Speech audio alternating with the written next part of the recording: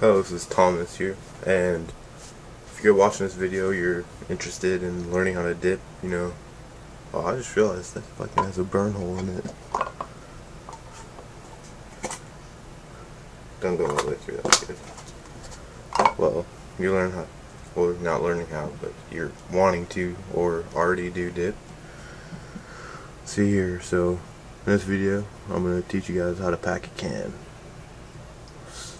Well, let's get to it then. Alright, well, let's get started. I'm going to go to my good packing can, even though I don't dip Grizzly anymore. Just Grizzly Wintergreen camo can. It's good, completely empty. So, you're going to want to hold it like that. And you want your top finger, well, packing finger, to be right under the knuckle so you can kind of lean it over like that. Alright, and you're going to want to keep your wrist kind of loose, and you kind of want to, when you go down to pack it, you want to go down and then flick up, and that's going to kind of create that initial, thing. But if you do it more like with your wrist, you can just hold it tight like that, and just